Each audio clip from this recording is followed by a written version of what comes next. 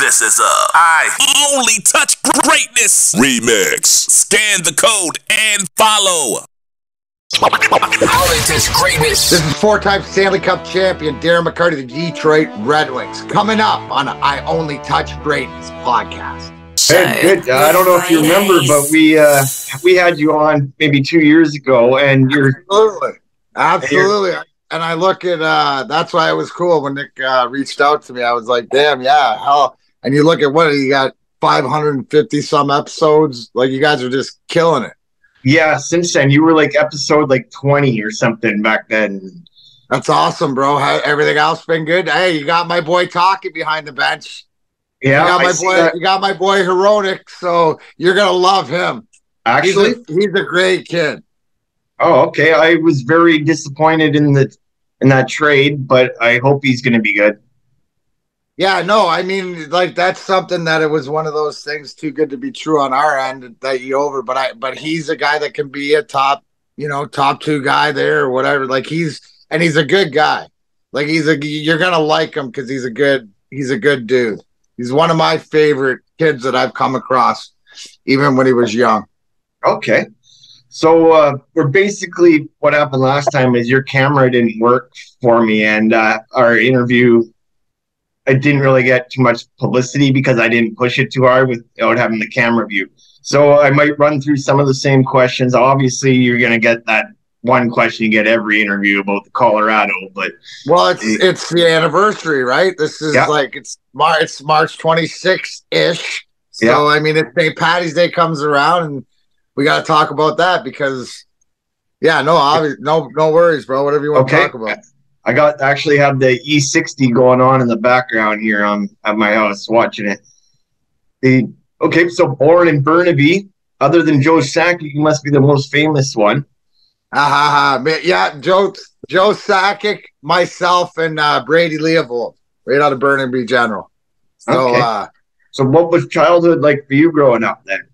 Well, unfortunately, I didn't grow up out west. I moved back out east to my grandparents with my mom when I was 6 months old. So town of Woodsley. Now, when they say the town I grew up in, so I was born in Burnaby. My hometown is Leamington, but the town till I was 5 years old when my mom got remarried, I lived in Woodsley, which is halfway. So just so everybody gets geography, the house that I grew up in, right in Leamington, give or take 10 minutes for the U.S. border, took me 40 minutes to get to Little Caesars Arena.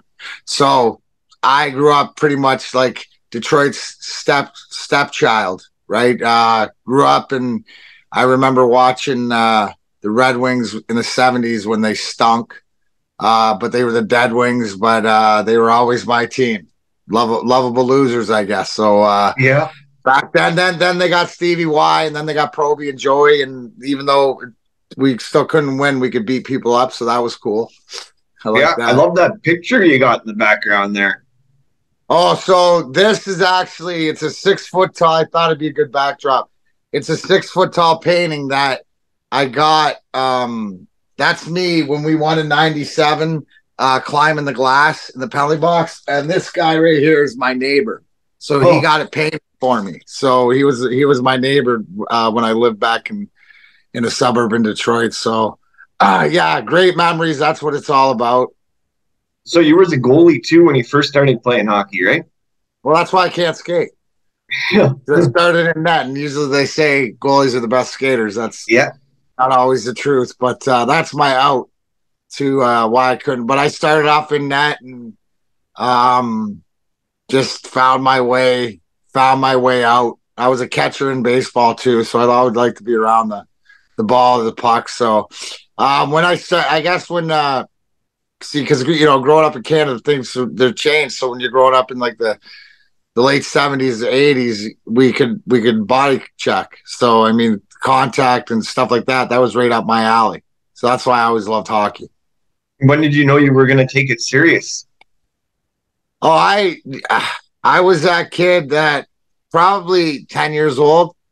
I was the one that always put, what do you want to be when you grow up? And hockey player, and everybody'd say, well, you can't, not everybody, that's stupid and stuff like this. And I was like, all right, you think it's stupid, I'll show you. Because I'm more about proving people wrong. Yeah, and you was really good at baseball, you were telling us last time. Yeah, oh yeah, no, I mean, that was my first love, but I realized when I was about 15 that even though I could hit 100-mile-an-hour fastball, I couldn't hit a curveball, and I was better at punching people in the face. So I think I made the right choice. Yeah, I think so too.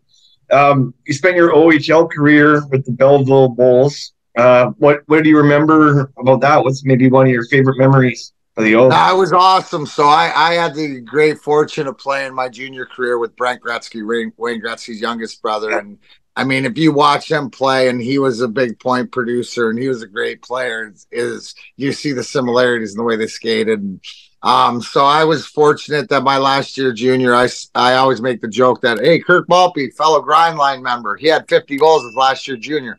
I had 55, and I won Player of the Year, and was second in CHL Player of the Year next to Corey Hurst. So not bad for a guy that wasn't drafted until the second round when he was 19. And I love Belleville. Larry Mavety, God rest his soul, was a huge influence in the style that I play, and old school mentality guys. So guys like Jake Grimes, our goalie Greg Dreveny, who's involved with the University of Alabama now, and Jake Grimes is a coach in Belleville still with the Ottawa Senators farm team. So just great dudes that I was able to play with, and great time in Belleville. Yeah, you said Brett Gretzky there. He also went on to be a Danbury Trasher. Absolutely, yeah. That's the whole thing. Was with AJ, yeah, absolutely. That was the cool, the way that everything's connected. You think everything's so far apart, but it's not. So yeah, he was the big name draw, and dude, we still every few years we'll play NHL alumni together and get out there, and mine's just 35 years ago when we were playing junior. Yeah, that's awesome. Yeah, we had AJ on the show, and that movie was awesome. Did you, back in the OHL days, did you ever go and watch all the tall ships as a kid on the July long weekend? There was concerts and fireworks. Yeah, the festival, the Quiddy Fest and stuff like that. Yeah. You've been to it a few times. Yeah. Yeah, there was a great place in the summertime with the locks and stuff like that. Okay. Yeah, I got a friend from Belleville that wanted me to ask you if you saw the ships and what your favorite concert was. No, you have to do, I think one time. You got to make it. It's one of those things that if you have an opportunity, not too many times, so you got to make sure you see it. I think we made it a point to see it once.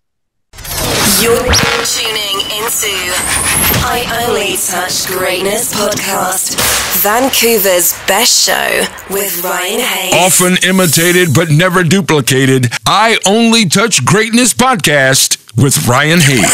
Looking for the most beers on tap, great steaks, great staff? Head over to the John B. The John B. Pub, the best bar in town. Say Hayes sent you.